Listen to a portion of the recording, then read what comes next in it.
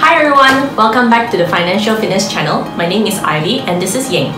One of the most common struggles that people have is controlling their spendings.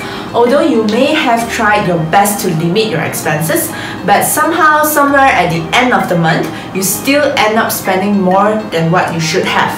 So this week, we want to highlight 7 common things that people are unconsciously wasting too much money on. So let's get started. Number 1 would be food and drinks. According to survey, Malaysians, especially millennials, spend about 40% of their income on food. Of course, food is a necessity and it gives us energy and nutrients in our lives. But we tend to splurge on higher end food such as cafe food, bistro, bars and so on. A meal in most cafes may cost around 30 to 40 ringgit per person. 3 times a day in a month, it's about 2007 to 3006 monthly expenses. That's almost a month's salary for most individuals. And that's on food. What about the uprising trend of boba milk tea, high-end coffee and so on? An average boba milk tea costs about 6.50 per cup, and we are drinking at a rate that's almost 2 to 3 times a week. Not only is bad for our health, but also causes us to have a dent in our bank accounts. The truth is we do not need to have big breakfast, chicken chop or premium foods every day of our lives. A simple home-cooked food made by yourself, such as like a boiled egg and toasted bread, not only improves your health but saves money too. If you really need to eat out, go for cheaper options like a plate of chicken rice with iced tea. That will only cost you about 10 ringgit. Number 2, online shopping. Shopping has never been easier with all the online payments and online shopping portals so easily accessible on our phones. Shopping can be done anytime, anywhere. According to the Malay Mail, 76% of Malaysians shop online at least once a month, and 82% are millennials. These uprising trends on online shopping has been putting many millennials into debt, and some even at a risk of bankruptcy. Because it is so easy to access to these shopping sites, we are using our credit card more often, and with cashbacks, rebates they occasionally have, we tend to splurge even more than we can afford. And often when we shop online, we tend to buy stuff that we don't need. Either because the item was really cheap, or you couldn't resist it, or you were just adding more items to each of the free minimum delivery. As a result, you bought tons of things online that does not even spark joy, and become useless things that accumulate inside your house. Number 3 would be credit card interest.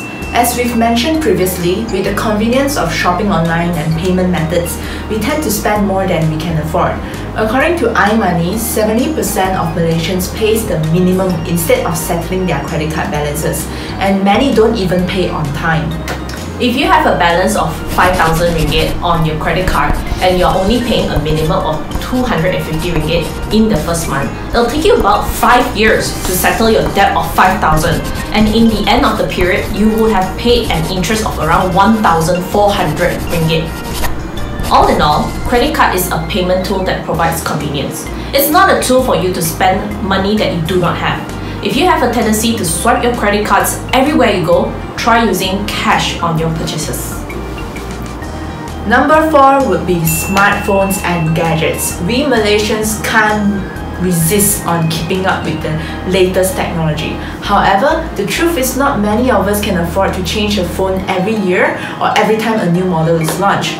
To keep up with this trend, it will cost you, and many who can't afford ends up adding more debts on their credit cards, which results in even more cost to pay in the future. Instead of blindly following the trends, think about its usability. Is it really necessary to have all of these new features in your phone? Many of us are just blindly attracted by the new fancy feature when a new model is released. But in fact, many of us do not need such features in our daily life. If your existing phone is still working fine, then why change? Number 5 would be summons. Admit it, we love to illegal park. When looking for a parking space, we will search the nearest possible spot to the entrance. Because the weather is too hot to walk in, or too dangerous, or simply we are just too lazy. And where all legal parking spaces are already taken, we would sometimes double park or even illegal park. The minimum summons is about 30, and if you speed, it will go up as high as 300. Do you really want to spend your hard-earned money this way? In fact, many avoid paying summons and accumulate it throughout the years. If you're lucky, you could go years without getting caught. If you're unlucky, you may end up like this guy who was reported on the news and got caught, ended up paying $5,000 for all the summers he had missed paying throughout the years. Number 6. Buying a car. Public transport may not be a convenient travel solution for everyone. So if you need a car and you're buying a car that is outside of your budget, it will definitely put you in a financial mess. 4 out of every 10 Malaysians own one or more cars, and many has resulted to bankruptcy because of car loans. The rule of thumb is the total amount of monthly loan should never exceed 30% of your monthly income, and that includes car loan, housing loan, personal loan, and many other loans that you may have. This is why it is very important to calculate and estimate your affordability and get a car that's within your budget. Now, if you're really getting a car, you should always consider that getting a car does not only come with car loan. It also comes with many other expenses, such as car insurance, road tax, maintenance fee, petrol, and many more. So all of this must be included in your budget as well when thinking of getting a car. Number 7. Discounts. When we see the word sales at shopping malls, we are so naturally drawn to it. We may not even need to shop for anything, but yet we would still automatically walk into that shop and start picking out sales items. This is because of a misconception that most of us have. These are cheap. I should buy now and save it when I need to use it in the future. And yet, these things often got forgotten or thrown away. For every promotion, you have to stop and think, is this item really necessary? For example, if you are buying 3 dozen of toilet paper for half the price each, this is definitely a great deal to get because it is a necessity that you will use it on a daily basis.